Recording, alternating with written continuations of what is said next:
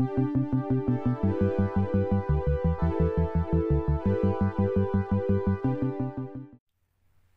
this is the original colour of the wood. This is the polyurethane varnish that I've stripped off, and this is the dye that I'm applying. So Jacobean dark oak. You see where I'm working up to.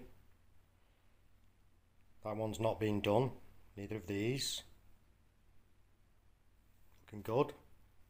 I've got some lint free cloths, but I do find these blue cloths a lot better. I'm only applying the dye. So I've got a lint free cloth wet. That's in a bucket of water. That's just if I need to take off any excess dye. These can be a little bit stiff. That's what's going on. And I've got some in a pot. Now really you should pour it on your cloth, but I'm doing spindles. So the handrail's already been done. So I'm just working up to that edge with the dye. So just get it on.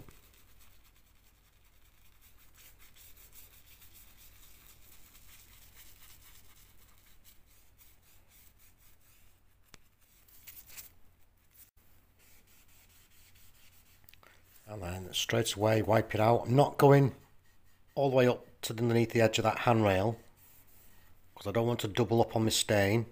I'll come back to that with a dry cloth. Again, just working slightly up to it and just work and rub this out.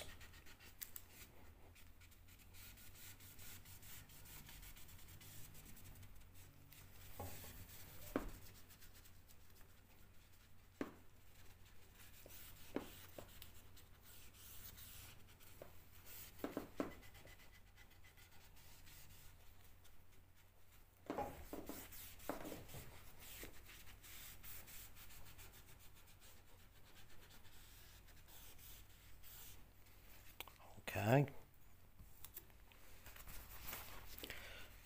so my dry cloth,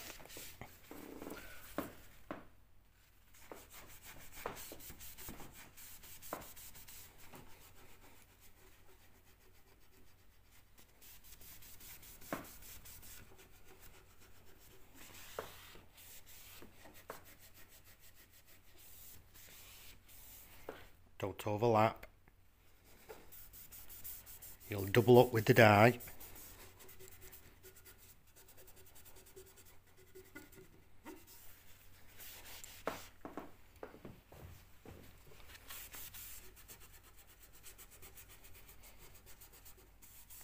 Basically that's it. Don't leave any stain wrapped around the edges.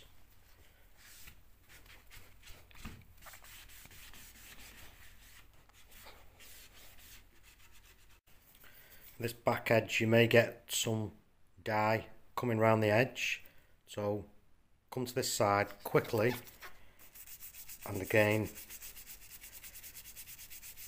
just work it in.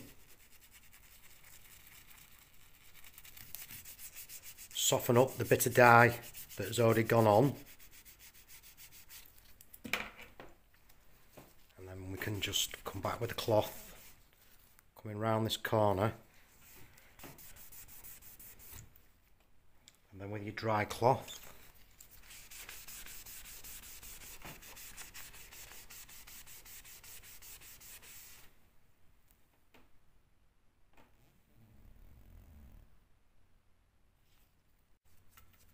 with the brush, we can take the excess off onto your cloth.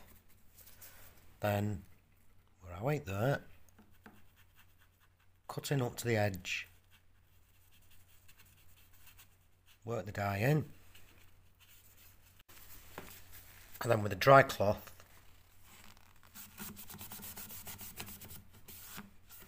and you'll prevent marking down here, doubling up. Any spots or splashes should come out quite well with the damp cloth, lint free of course. can see the natural colour of the wood coming through there.